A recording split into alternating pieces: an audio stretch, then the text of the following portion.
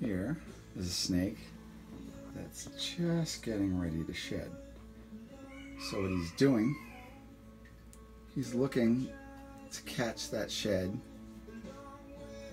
and just lift it so he can start rolling it.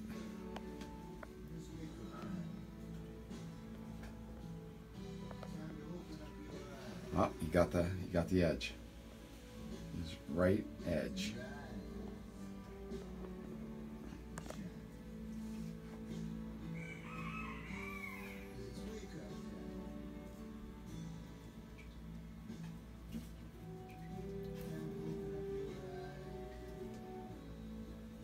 It's sad listening to Tom Petty in the background, and he's dead. That was a super talented songwriter. Oh yeah. So this is what happens when you have totally captive raised snakes that are just used to people. This animal isn't fazed by my spectatorship. He's just going about what he does. And that's what it's all about, just being able to see these animals do what they do.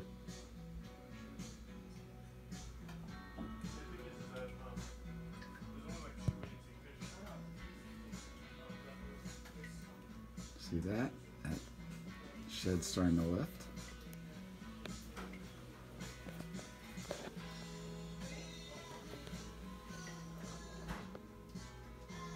There you go.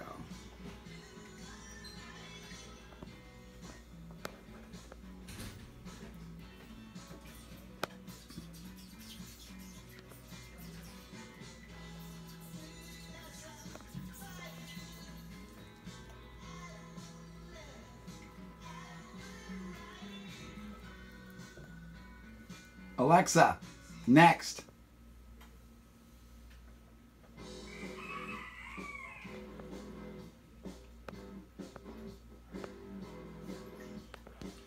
Gotta give him a little bit more dramatic song to shed too.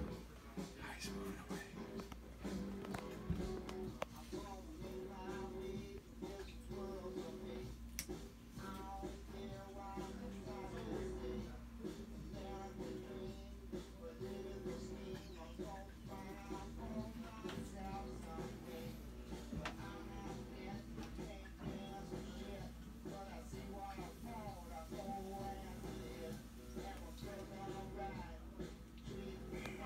That opening their mouth and yawning a lot, that's definitely all, I think, part of it.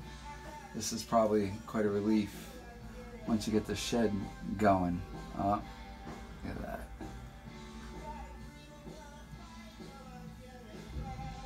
One thing that's key is when you are basically keeping these animals, you want to make sure that their humidity is right. You always hear me talk about humidity and their moisture levels and stuff like that, because if we dry them out and we desiccate them, so that means that their ambient environment, the humidity is too low, and what it does is basically takes away the available moisture that snake represents. So the snake's body is slowly losing moisture as it respirates, and also just sitting on dry surfaces.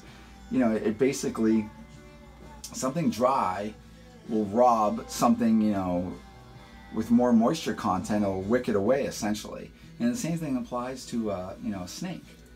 So we want to be really on point about humidity and making sure we're giving everything when they're going to go into a shed. So you know, the whole process takes a little bit. So when you have a snake and it's getting ready to shed, and you notice the eyes start turning blue, that's a really good indicator to make sure you're on point about the humidity. And if it has a, you know, hide area, I would suggest you can put anything from a nice clean towel that's damp, like really well wrung out washcloth kind of damp, and you can put that in the hide box, sphagnum moss, peat moss, any kind of substrate that's, you know, pretty clean, and that you can basically add moisture to, and then the animal is going to sit there and stay in there like a moist retreat, basically like a burrow.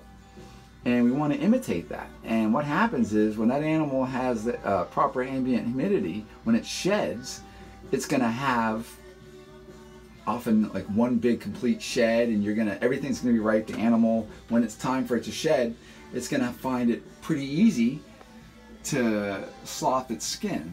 So this guy over here, we can't really see it, but he's over there rubbing on that little thing. And there he goes.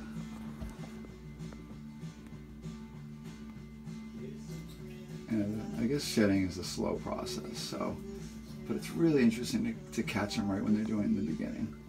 So I guess I'll stop boring everybody. But I just pulled this guy out of his drawer so he can play in his, I have like a playground area for these guys. Keeps opening his mouth. Give me one last shot. Oops.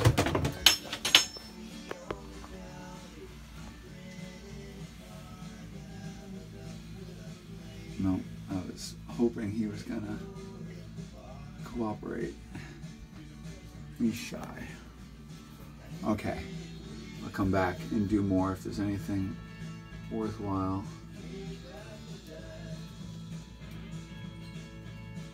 I was gonna rub against everything. Say goodbye.